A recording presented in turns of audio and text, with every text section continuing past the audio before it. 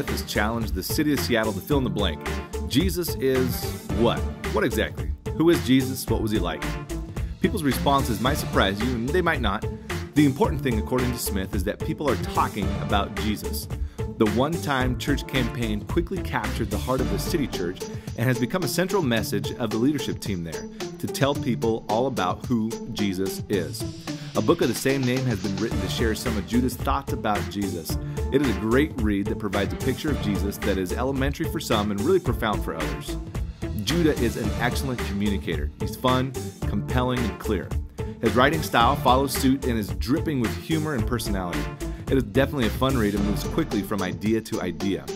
The picture of Jesus presented by Judah is a simple one. He deals with many of the misconceptions regarding Jesus and Jesus' followers. He describes the human and divine qualities of Christ. Each characteristic has a direct impact on the way Christians live and relate to the world around them. He doesn't exchange in theological terms and avoids academic currency altogether. His humility and average Joe approach to Jesus is sincere, if not a bit too pronounced. Judah definitely goes out of his way to show how real he is. This is definitely designed to reflect the average Christian life, not religious, culturally engaged, and fun. I definitely recommend reading this book. It's lighthearted and moves quickly.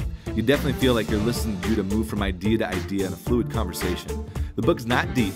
If you're looking for a theological treatise on the humanity and the divinity of Christ, then you're barking up the wrong tree. You will read more references to popular culture than you will to Wesley or Calvin. It serves Smith's point well. Jesus is far more than you think. This would be a great read for those who are trying to find ways to communicate Christ to a younger generation of X's and Y's.